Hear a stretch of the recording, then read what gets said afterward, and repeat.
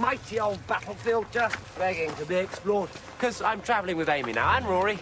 They got married, so I dropped them off at a honeymoon planet, which isn't what you'd think. It's not a planet for a honeymoon, it's a planet on a honeymoon. It married an asteroid. Then they nicked the TARDIS. The Shansheath, not Amy, and, Fortunately, I had all this wreckage to build the space-swapping doodah thingamawhat's-it. So you've got a married couple in the TARDIS? Mr. and Mrs. Pond. I only left you because I got married. And, Did you think I was stupid? why'd you say that? Well, I was a bit dumb. Still am, I suppose. Now, what in the world would make you think that ever, ever, ever? We'd been travelling down the Amazon for months, and we reached a village in Cristalino, and it was the only place in thousands of miles that had a telephone. So I called you. I just wanted to say hello, and they told me that you'd left. Left unit. Never came back. So I waited.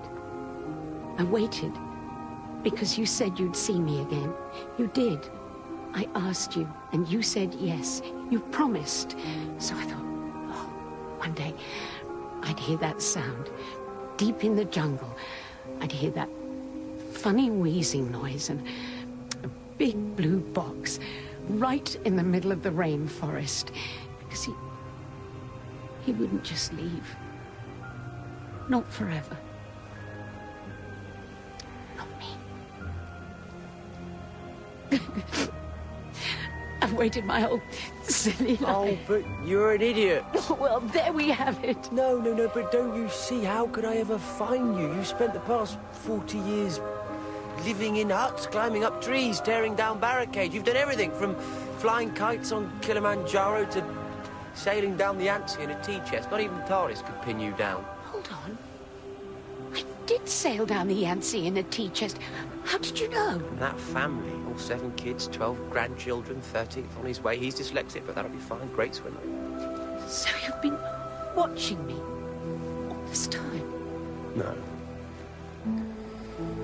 Because you're right, I don't look back, I can't. But the last time I was dying, I looked back on all of you, every single one. And I was so proud.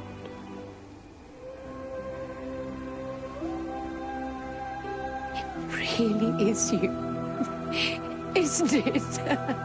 Hello? Sorry, but we've got that lot back at home with the Shansheath. Yes, and I still need you, Joe. Now, that bag of yours, I can smell blackcurrant. Is it bucca oil? Hand-picked in Mozambique. Oh, perfect. These circuits need connectivity.